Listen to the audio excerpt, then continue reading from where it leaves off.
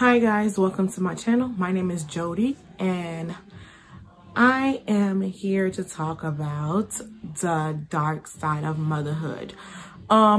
Before I get started, don't forget to like, comment, share, and subscribe, and hit that bell notification button so that you can get all of my upcoming videos. Now let's get into the video.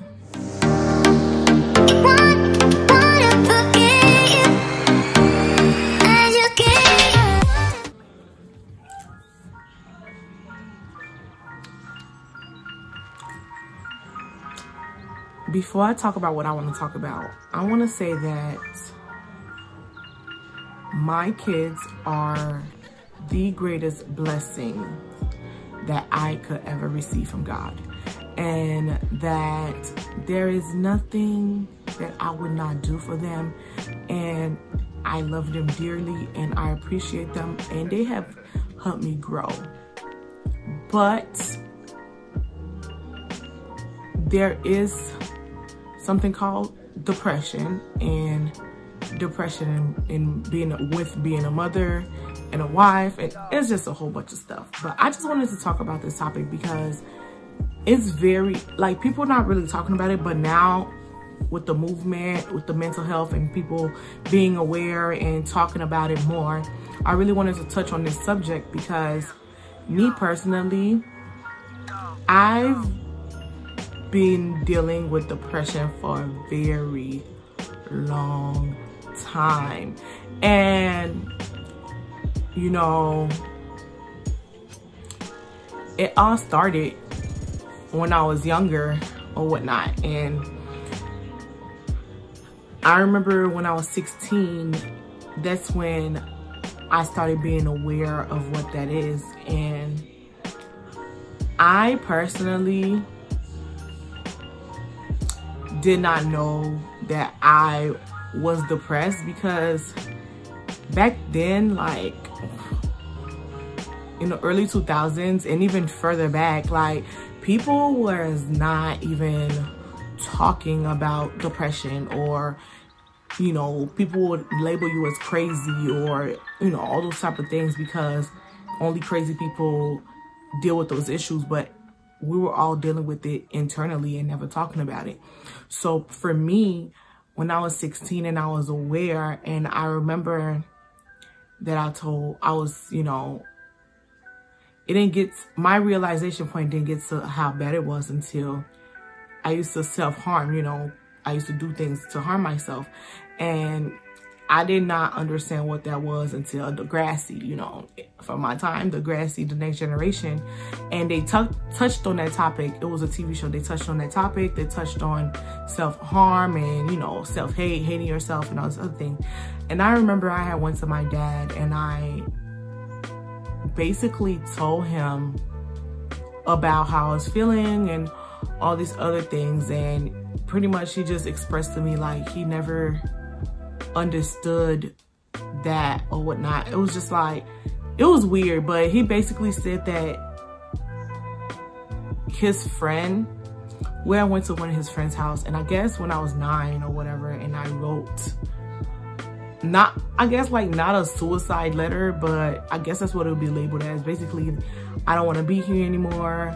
I wish I was dead, you know, all this other stuff.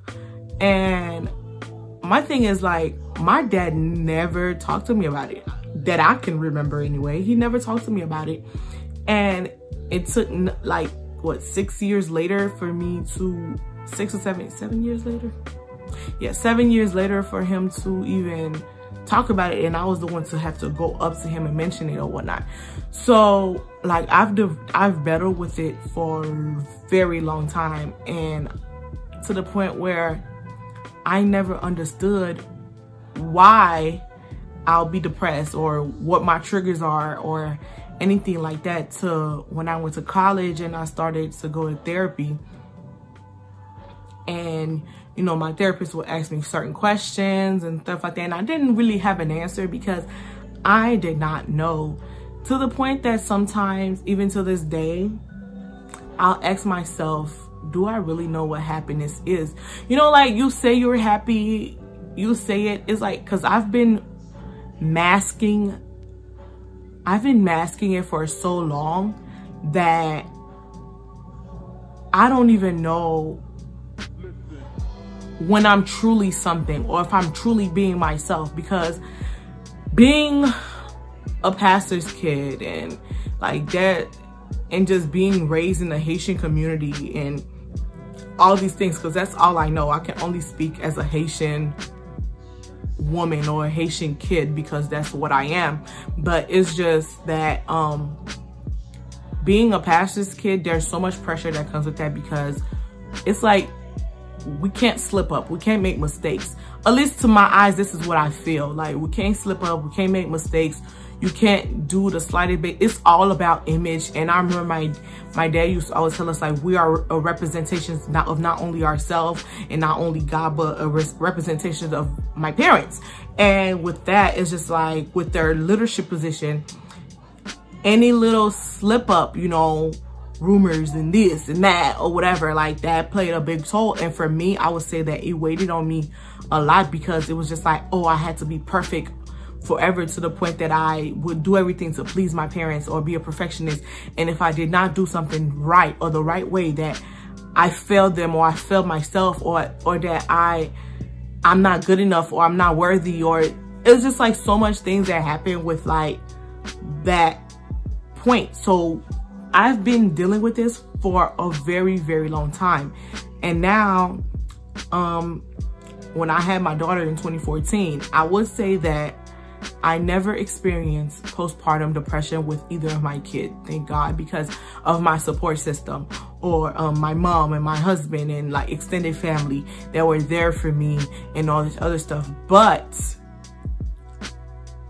I have dealt with depression with my own thing, because I've been battling this for so long. And being a mother, being a wife, and then trying to be pleasing to yourself, not only like doing things for your husband, or trying to be a good wife or a good mother, or like trying to be happy for myself, it gets very overwhelming.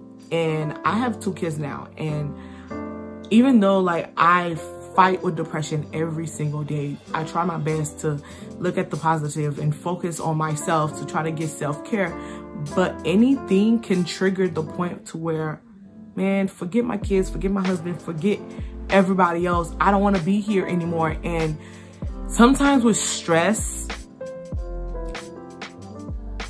and anxiety, it really weighs on you, and, you know, and make you feel like you're not good enough. Like some days, I don't feel like getting up. But the reason that I do get up is because of my kids. It's because of my husband. Because like I have a duty to take care of them. I have a duty that if I don't do what I need to do as a mother, my kids are not gonna be all right. Or I need to, you know, just put on the coat, like put on the armor of motherhood and put on the armor of a wife. And sometimes it's because of them that I'm up, and not because that I want to. Because some days I just want to lay in my bed all day and not do anything. Like I don't want to hear mommy, I don't want to hear baby, I don't want to hear babe, I don't want to hear nothing. I just want to be in peace with myself. So like just fighting with it. So like I know it's a thing, like people will say like, oh, you don't just need God, you need therapy, which is true. But I will say that being focused on my spiritual life and actually reading my Bible has given me the oomph or the strength to go on for the rest of the day. Like I really make sure that I do my devotion first thing in the morning, because if I don't do it first thing in the morning, I feel like the devil can just find any type of way to just sneak attack me. And it can be just a little slightest thing can trigger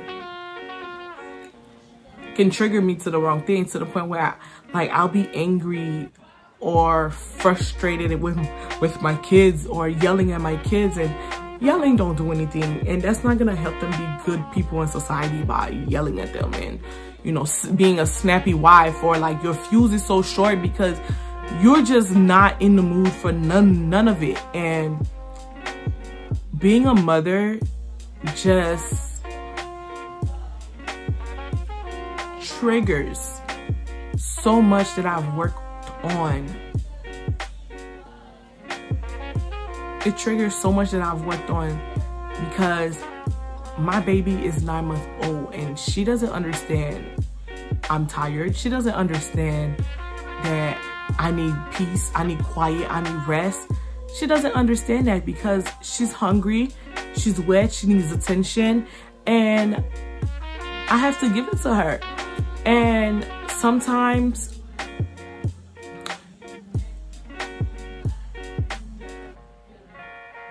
I love my husband and I love how he cares for me and things and so forth, but sometimes he comes home from work and he's exhausted, and I completely understand that he's tired and he needs his rest, and you know, he has to go back and wake up again because he works 2 jobs and he goes to school. So I definitely understand him as a person, and the times that he do help me out, I really appreciate it. But sometimes it's like it's all on me, you know, because I am a stay-at-home mom and I cook, clean, take care of my kids, do homework, nurse them back to health. I don't have a room for me to be sick. I don't have a room for me to not be okay, because regardless if I'm sick, if I'm not okay, there's no days off for me as a mom. I still have to do everything that I need to do. And, you know, I've been fortunate that I've found some type of balance sometimes with myself to push myself to go out and push myself to do other things besides being a mom or being a wife, to do things for myself. And that has really helped me. And I've been really like following people on Instagram with like self-care, love, and how to take care of yourself, and how to take care of yourself, and how to not be in so deep of a darkness that you look at the positive things in life, look at the things, you know, focus, like even if it's just going to get your nails done, going out with your girlfriends, or just doing something just for you without the kids. And sometimes I do get mom guilt that maybe every Friday I'm gonna go out, because for the past 2 months it's like every weekend has been an activity, and a lot of the times I was out by myself. And my oldest said to me, "Mommy, you never go out with your kids." And it kind of took me aback some, because it's just like 4 Fridays out of the year back to back, I've been going out, and my daughter said to me, "I never go out with my kids, but they're always with me." Like, you know, and sometimes that mommy guilt, you know, gets to me, because like, look at these pretty faces. Like, what would you do for them? And it's just like, I don't know. I know that there's a lot of mothers that deals with these things, or even people in general that's dealing with depression and dealing with this in silent. And you know, you don't have to go through depression alone, or if you're bipolar or have any type of mental health, like there are people out there willing to really help you out. And I just want us to like to stick together and to just, you know, open up to the way that we feel. It's okay to express yourself and to let others know that you're not okay, because for me, almost guaranteed every single day I am not okay, but I push through life, and I read self-empowerment things, and I go to therapy, and I also you know, I had stopped going for a while, but I have to go back and sign up for these people that help people that doesn't have $300 for a therapy session, you know. So